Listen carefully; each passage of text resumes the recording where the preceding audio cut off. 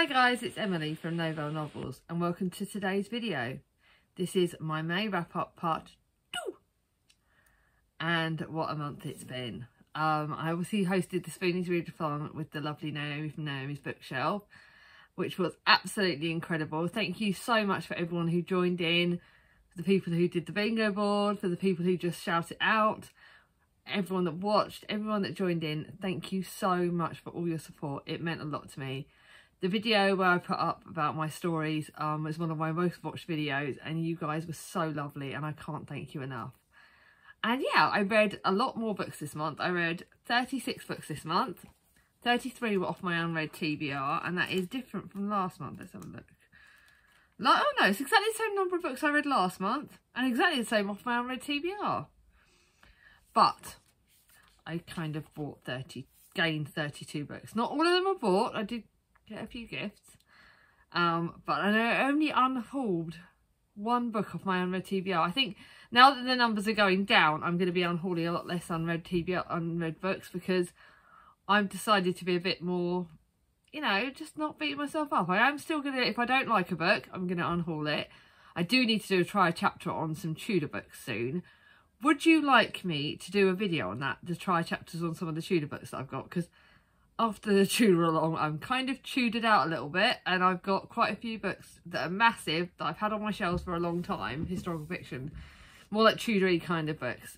Do you think I should do a try chapter video on it? Like Alice does it. Alice did one on her thriller book, so I might do one on my historical fiction books, and maybe do them a bit more genre specific. But let me know down below. I'd love to hear. So this is the statistic you guys want to hear. My May unread TBR was 344. My June unread TBR is 342.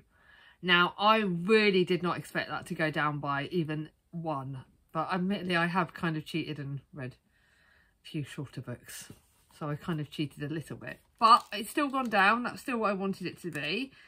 And I've gone from 360 at the end of my the April unread TBR down to 342.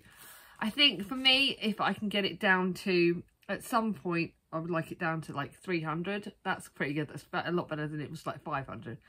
But as you would have well seen from a video I did recently on my library, my bookshelf tour library, I've now got the numbers down to like 50-50. So half of the books are read, half of them are unread. So my shelves are busy, but they're full of books that I've read and loved. So that's positive. So now to the genres. I read one poetry book, one fiction book, 2 thrillers, 2 non-fiction books, 5 classics, 8 historical fiction, and 17 contemporaries.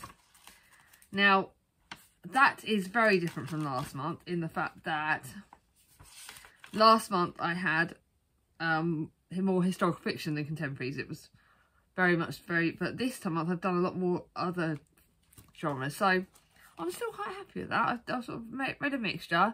The thrillers I've read have been amazing. But now to the starter ratings. I had 1 unrated book, you'll see that soon, 2 2-star books which I read in the first half, both of which are classics. I am really having a classic slump. 2 3-star books, 4 3.5-star books, 11 4-star books, 7 4.5-star books, and 9 5-star books. So yes, most of them have been 4 and above stars, but you can tell where a lot of those 4 stars are contemporaries. Because for me, to get a contemporary a 5-star, they've got to be out of the range. I am going to, just to give you a bit of a forward planning on videos, I'm going to do an original tag this month on how do we rate our books, because that really is something that has definitely changed in me now. And I thought I want to do a bit of a chatty video. I thought I'd also let you know I'm going to be having some of the videos you've got coming up in June. I'm ranking my page 2 ones, although God, that's going to be hard. I've got a tag video, and I've got a tag video, and I've got another tag video. But this is the one that I've been tagged in. So some good videos, some standard ones.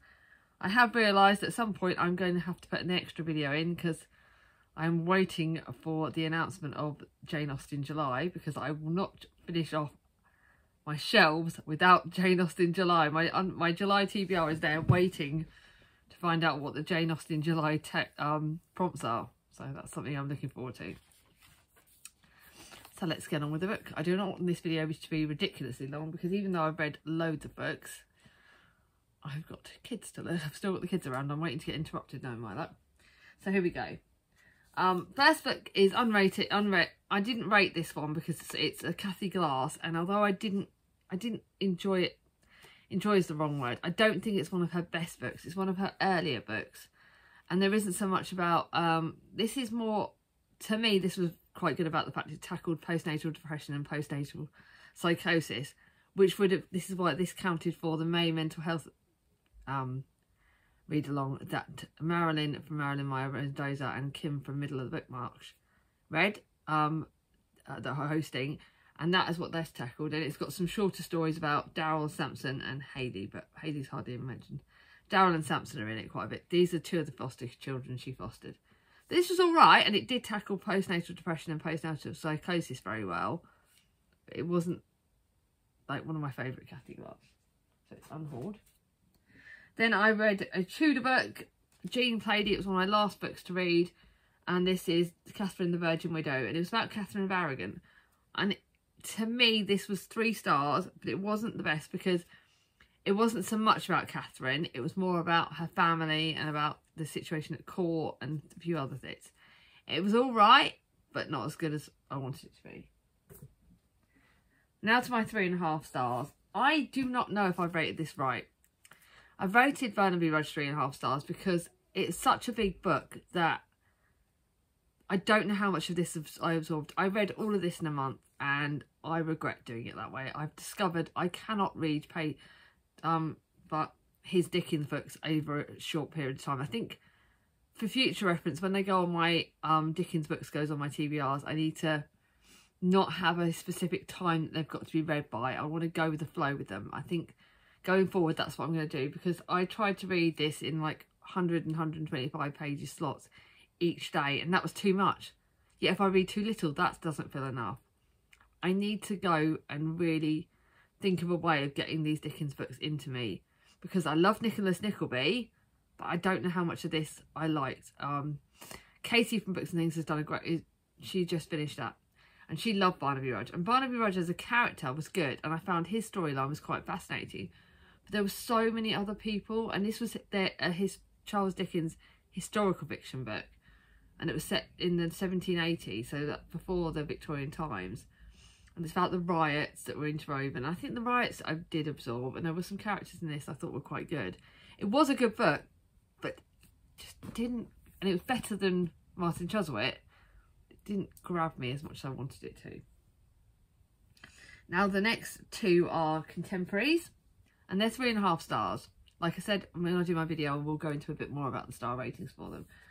But I really needed a light summer book after reading some harder hitting books, and I wanted, because it was really nice weather this week, although it's a bit grey at the moment. It's supposed to be brighter later.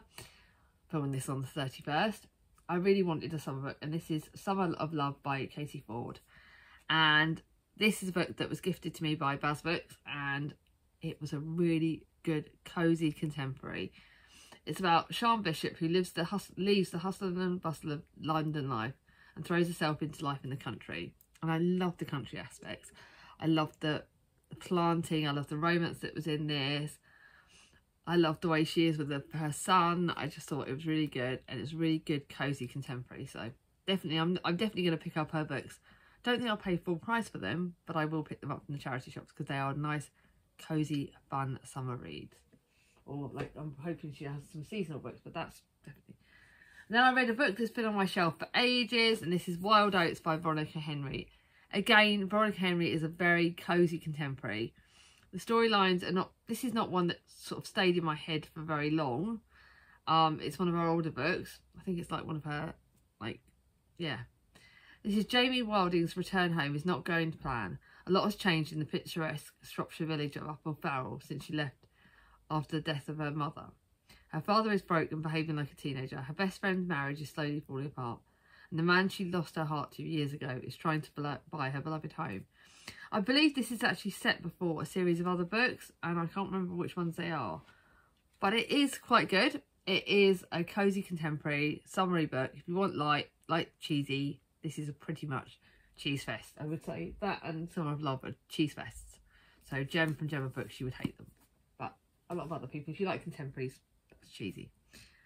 Now to 4 stars. Like I said, I will be talking more about how I rate the 4 stars.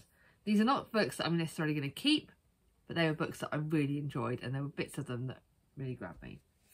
So literally the book I finished this morning was What Katie Did at School by Susan M. Coleridge. I love the What Katie Did books, because they're very historical fiction. To me, they're children's classics, and I loved reading them growing up, and I loved going back to this. And Katie's the eldest of quite a few children. This is, I think, the 2nd or 3rd book in the series, and she gets sent off to boarding school with one of her sisters, Clover, and this is quite a fun, very historically fiction, very set in the past books. But Katie's very prim and everything else, and she relaxes a bit more when she goes to school with Clover, and I thought that was lovely. So nice cosy contemporary. Rachel Horay, The Gathering Storm. This is dual timelines, and this was okay. Again, this is very atypical of the author's writing. I think it was very much reminded me of the last book that I read by her, The Love Child. So these are good historical fictions. If you like dual timelines, if you like, this one had a bit of a mystery element to it, and it was quite good. I like the way the timelines flow very well together. This is when Lucy's troubled father, Tom, passes away. She travels to Cornwall to visit his childhood home, the once beautiful Caroline Manor. Before he died, Tom had been researching an uncle she never knew he had. Determined to find out why, Lucy tracks down Beatrice Ashton, a local woman who seems to know more than she can tell. And then in the past time, Beatrice plays with the children of Caroline Manor, a pretty blonde Angelina Winkenton. Then one summer at the age of 14, she falls in love with the young visitor to the town, Ray. And it's very wartimey, very historical fiction. It's got quite a nice mystery line, and the timelines do work well. Very nice 4 stars. But charity shop it goes. Now this one I picked because I thought, the cover, right, summary book. Nice short one, because I wanted the short ones to try and get my unread TBR down. I do this sometimes. It's actually a Christmas book. Didn't realise Christmas in May. Oops.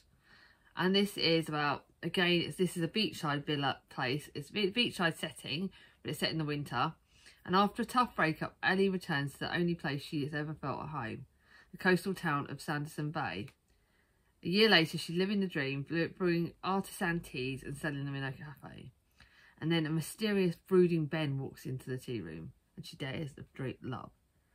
This actually does tackle some invisible disabilities, actually, in this. And that's related to one of the characters that are affected by Ellie. And this does talk about really hard-hitting issues in some ways, but it's also very good.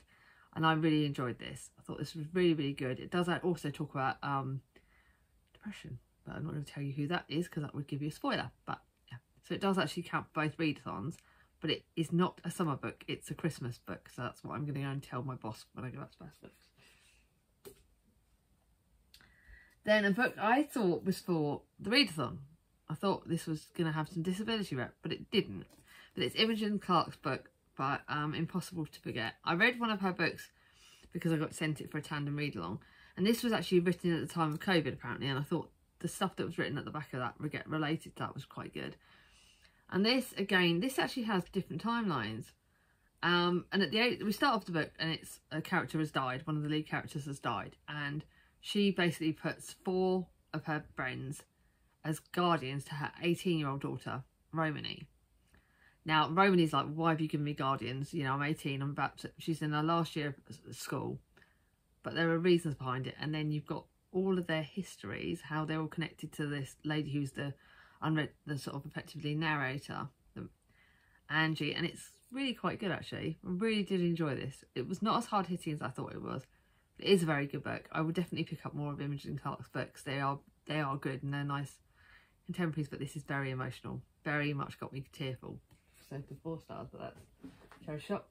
Baz Books are going to love me because I've got loads of charity. And then this is a book I picked up on holiday last year, so I wanted to read it before I go back to Bognor, which I'm going at the end of This is A Tiny Piece of Us, and this is about, basically, you've got at the start of this, we've got a person who, this character dies at the start of this, and what happens then is their mum gives permission for their organs to be donated, and this story is about where these organs have gone to, who the lives they've saved, and how all those people connect. And this is really, really good, but again, very heartbreaking. And Vivi Palmer has always lived carefully. She was born with a heart defect, and then her second chance at life comes from that donor. But the donor's mum, Grace, she was a bit creepy and a bit weird, because she wants to find the pieces of the heart. And there were some scenes in this that did make me go, ugh, a bit icky. When she's like trying to listen to the heart of her son that was in this other lady's body. That was a bit icky, so it was good. But yeah, that bit was a bit icky, so there you go. Then a book that I got sent by Tandem for one of their romance readathons. It was just 4 stars. It was a good 4 stars, but I felt that I should be honest, and rather than rate it 5, like sometimes I'm a bit naughty. Sometimes I do that because I feel like I should. But this was 4 stars. It was very much of it's an American author, and it's set in America, and it's very much of a racy romance, friends to lovers trope. My reviews are on Goodreads, and it's on Amazon, and it's on Doodars, Instagram. So you'll read about what I thought about it then. But this was friends to lovers trope, and it was done really well. A bit of romance, a bit of friends to lovers, a bit of saucy, but not too much saucy. Good fun book, really good. I do recommend this for those of you that fancy a bit of saucy romances. I'm definitely going to pick up this author's work, because if I want something fun, that's what I'm going to go for. But again, it's tackling stuff in here that I didn't realise it would tackle, and I thought that was quite good. So yeah, I'm going to keep that, but I don't know where I'm going to put it yet. Because I can't give away. I don't know what to do about this, guys. If you've got any advice, I don't know what to do about books that I get sent by Tandem or publishers or whatever else.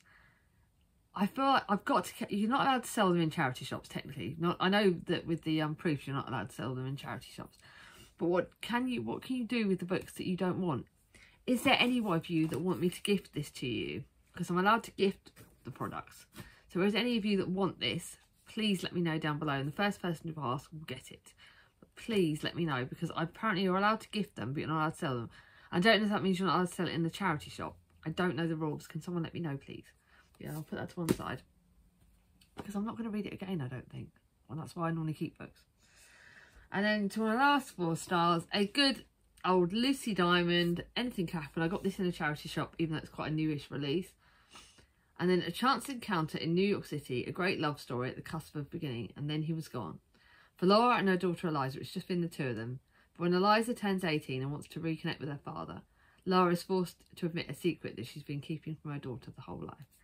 This is a good book. It's a good romance. It's a good father-daughter, all about that, and it does tackle again some depressions and stuff like that. But it is a good book, and it's about like when your life takes some curveballs, what do you do with it? So, quite a good book, quite a good romance. Still 4 stars. Now to 4.5 stars. These were books that were good, brilliant. Some of them I'm keeping, some of them I'm not. I've got 1, 2, 3, 4, 5, 6 books here, and yeah, some of them I'm keeping, some of them are not, but they were very, very good. Like I said, I will talk more about the story. First one is the one I read for the readathon, in fact it was for disability visibility. I'm keeping this. It is a friggin' amazing book. It was really, if you want a book about disability, if you want to hear what disability is like for different people, this is one I thoroughly recommend. I would like to know if there is a book like this for the UK. Please let me know. I need to read more disability fiction books that are set in the UK, just to find out if there is. I'm part of a lot of online groups on Facebook for people like myself that are Spoonies and have got disabilities, but I really would love to know if there are any other charities or anything that I can look up to get, as my disabilities are becoming more prominent, and certainly the chronic pain's becoming more aware. I'd love to know if there's more out there, more books about there, and more books I can share and spread awareness, because this was fantastic for the readathon, and it's one that I thoroughly recommend. But there wasn't all of the stories that were connected to me. That's why I think some of them weren't necessarily connected to me, but that's just my personal thing. But it is a fantastic good book, and I think for all of you that live in America, buy this book. You will get a lot out of it. And for the UK people, if you're prepared to pay a bit more for it, it's worth it. It has a lot of short stories, a lot of first-person narratives about disability. Definitely recommend. Then one that I technically read for Misery May, because that was another readathon that was running. God, May was bloody busy. And this was A Pocket Full of Stars. The word stars came out for the prompt of Misery May. And this place is magic, but it's not the sort of magic that comes from wands and spells. Sapphire and her mum rarely see eye to eye, but when her mum falls ill, something mysterious happens, and Saph finds herself transported back in time to her mum's childhood. This is heartbreaking, really good. I think I will give it to the charity shop because I want other people to read this. It does, again, tackle relationships with parents. It tackles history and how it makes us. It's got a bit of magical realism. Really good middle grade book.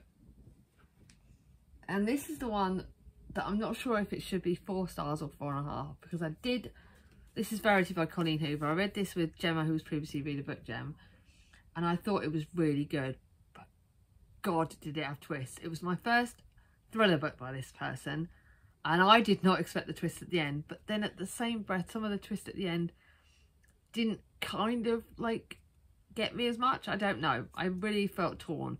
I didn't like all the twists at the end. I thought some of them were a bit like unrealistic, but it was very good thriller, not too gory, although gory at places. Very good thriller, very good mystery thriller, and the one I definitely enjoyed, but I'm still not sure if it should have been 4 or 4.5 stars. I need to know how to change the ratings on the apps, but that was a really good book. That is definitely a charity shop. Then a book that surprised me. I think Thomas or myself picked it up because I wanted I wanted a really summary kind of book. And I was really hit and miss because Emily Henry, I bought this book from a charity shop last year, or this. And I didn't like Beach Read by Emily Henry. I took that on holiday, thought it was okay, didn't love it. And I've now got Book Lover by Emily Henry on my shelves, and they've all had very mixed reviews. Naomi didn't like this, but she liked Beach Read. I didn't like Beach Read very much, but I bloody loved this. This was really good. In fact, it's so good. I'm so tempted to keep it because it was just, it's again the friends to lover trope. No, I will give that to charity shop. This is gonna be one of those ones that I give to charity shop and end up buying back again, isn't it? But this is friends to lovers trope. Love that. Backwards and forwards from the past to the future timeline, but it did it really well. I didn't get lost at any point. It's about, like, it starts, you got the present, and you got 12 summers ago, Poppy and Alex meet. They hate each other and are pretty confident they never meet again. A year later, they're forced to share a ride home, and then they start a plan that every year they'll go on one vacation together. And it's really good, fun contemporary. Really, really enjoyed it. The friends to lover trope was done really well. It tackled some other things that I didn't expect. It was a really good book. I thoroughly enjoyed it, way more than I thought I would. Then to a book that broke my heart in Shredded It to Pieces.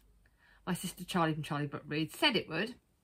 This is How the One-Armed Sister Sweeps Her House. And this was up for the Women's Prize, shortlisted for the Women's Prize for Fiction in 2021, so that was 2 years ago. And I can see why. The reason why I got 4.5 stars was because How the One-Armed Sister Sweeps Her House is only briefly mentioned right at the start of the book. And then it's a book set in Barbados. So it could really, I think it could count for Caribathon. So any of you that want this for Caribathon, let me know. So yeah, that's another one I'll keep for if anyone lets me know. This is set in Baxter's Beach. It's more of a, it says it's historical fiction, but it's more of a thrillery kind of historical fiction. But you've got 2 timelines. You've got Lola's grandmother, Wilma, shares the story of her one-armed sister, a cautionary tale about what happens to girls who disobey their mothers. But that really isn't part of it. It's more about domestic violence. It does tackle child abuse. It does tackle some really hard, and abuse, really domestic abuse is so prominent in this. I read this so quickly, but bloody hell, it ripped me to shreds. It was so hard-hitting, so emotional. It's so powerful. It's a very, very good book. But yeah, watch out, actually, it's very powerful. And then to a book that I was gifted by one of my guys at Baz Books. It was a Lisa Jewell thriller. I picked this up because Danny from Danny's Book World had talked about reading the Lisa Jewell thrillers. Massive, but I read it in like 2 days. The Night She Disappeared, a Lisa Jewell thriller, and it is not gory, which is what I liked, but it is very mysterious, very keeps you on the edge of the feet, very much you can't put down. And again, you've got dual timelines, but they're only like from about a year to a year into the future. And again, it's about a girl and her partner who disappear, and there is way more to it than you meet the eye. I got the ending I liked. I really did get a good ending, but bloody hell did it have me on the edge of my seat. It was a really good thriller. I love this author's thrillers. They are my kind of thrillers. Ruth Ware is very hit and miss. Lucy Jewell seems to, every time she gets the thriller, they get into my head in a way that nothing else can. I can't read them again. I won't read them again. That's why I won't pay full price for them. But bloody hell did this have me on the edge of my seat. I really, really liked it.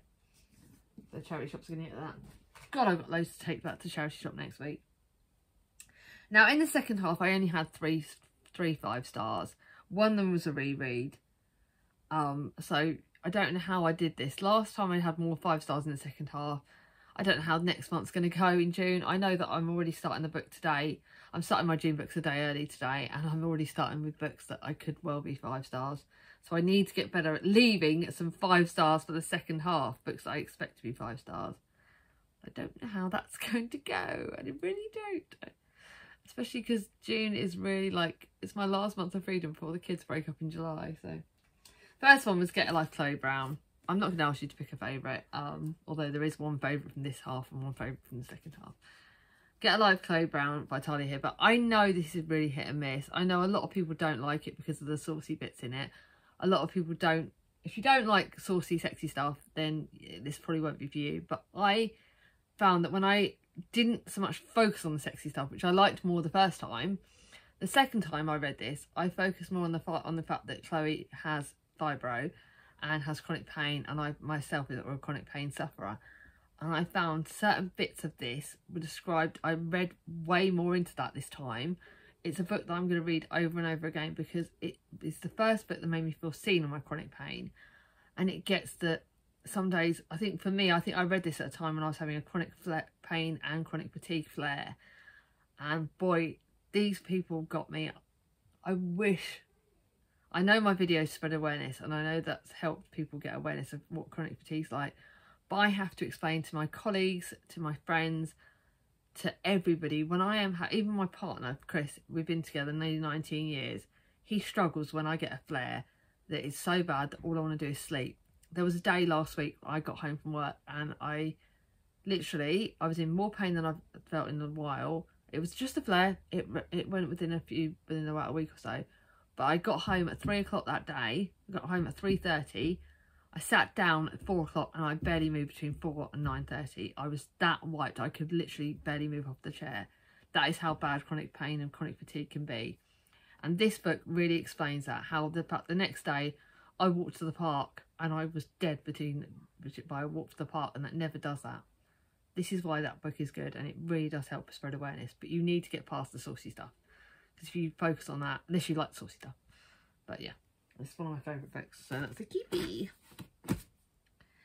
Then to a book that I read because I added it onto my TBR for the month, because the John Milton book for the prompt of classic book, a classic with a disability rep, and this is because And Then There Were None, and this is an Agatha Christie that is, I didn't realise at the time that it was a standalone, but it is a standalone, and it is because Agatha Christie had numerical dyslexia. I really can never remember the name of that, but this is flipping amazeballs. It is I've only read 2 Agatha Christie's, and this is my second, and it's amazing. It is just absolutely amazing. It's about like 10 strangers are invited to Solder Island, an isolated rock off Devon coast, cut off from the mainland with their generous host mysteriously absent. They're all accused of a terrible crime, and then one by one the party dies. Oh my god, this slow start, when it got me, and I read this, flew through this, flipping amazing. And this video is way too long. And then the last 5-star is The Marriage Portrait by Maggie O'Farrell. It is shortlisted for the Women's Prize. If this doesn't win, I will be shocked, although I know Demon Cophead is the one that everyone liked. And this is set in the 1561. Lucrezia, Duchess of Ferrara, is taken on an unexpected visit to a country villa by her husband Alfonso. As they sit down to dinner in the icy hall, it occurs to Lucrezia that Alfonso has the sinister purpose in bringing her here. He intends to kill her, and God, this is gripping, scary, mysterious, amazing. It was one of Maggie O'Farrell's best books. Charlie from Charles Heathcote got this for me, and it is a beautiful, beautiful book, and it was 5 stars all the way. I really enjoyed it, thoroughly loved it, thought it was amazing. So of course that's getting kept. I'll decide where I'm putting it on my shelf. Now, briefly, because this video is very long, I will say my favourite book for the month, for definite, for the readathon and for a lot of other things, is that it was The Secrets of Heartwood Hall by Katie Lumsden. Katie's one of our booktubers. Link her channel down below. If you've not bought her book, why not? If you like historical fiction, if you like dark books, if you like books with disability rep, it has everything. Katie, I'm going to send her a message today. She has written the best book of the year. If another book beats that as my best book of the year, I don't know. That was my favourite book. That was one of my favourite books. And the second favourite is Agatha Christie and Then There Were None. This is because I've read this because of Naomi and Alice. I'll link Alice's channel down below because Alice is a massive Agatha Christie fan, as is Naomi. Another favourite of the month. I can't stop loving this. I can't stop thinking about it. It's amazing. If you like Agatha Christie and you want to start with the best book, start with this. I can't wait to read more of Agatha Christie's books.